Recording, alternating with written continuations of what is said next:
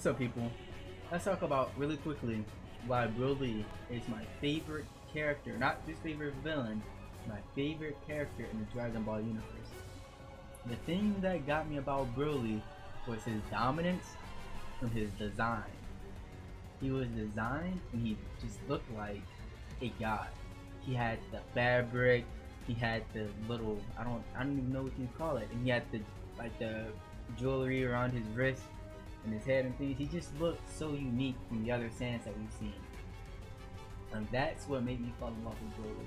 The fact that he just destroyed everyone, and the fact that he just looked like he was just way better than everyone. Now, the reason I say this is because Broly's being rebooted, if you didn't know. And there are pictures of what Broly's new reboot looks like. So, let's talk about the reboot Broly. It lost a little bit of that divine look, but what it lost in divinity, I feel like he gained in just manly beastliness. I don't even know what to call it. He just looks like, he looks more like a Saiyan, but he just looks like a Saiyan beast with the Frieza armor on, and then he has just that bear kilt. It's probably not bear. I'm gonna call it a bear kilt stuff around his waist, and he's just big and muscular. Even when he's in his base form is definitely improved upon the old base form. The legendary Super Saiyan form is still good. I'm not gonna lie. I dislike a little bit when the Frieza armor is off of him and it's just topless with the tights on. That looks kind of weird to me because his upper body's so big, he looks disproportionate. But besides from that one little gripe, I think that this is definitely an upgrade over the old Broly. Mostly because of the scars. I think the scars make it. But he just, I don't know. When I look at him, I just see Broly like, this is what you really look like. This is who you really are.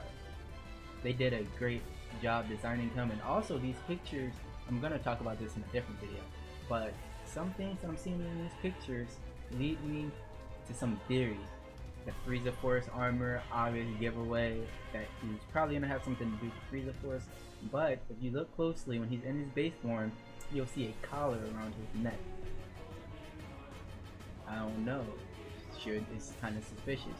We do know his father will be in the movie also, but that's not what this video is about. This video is just about how he looks. As a Broly fan, one of the biggest Broly fans that I know, probably not the biggest, but one of the biggest Broly fans that I know, I am loving this new Broly design.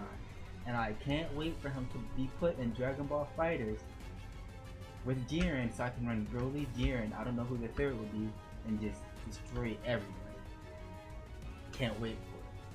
I'll run Broly, Jiren, actually. That's my dream team, FighterZ right now.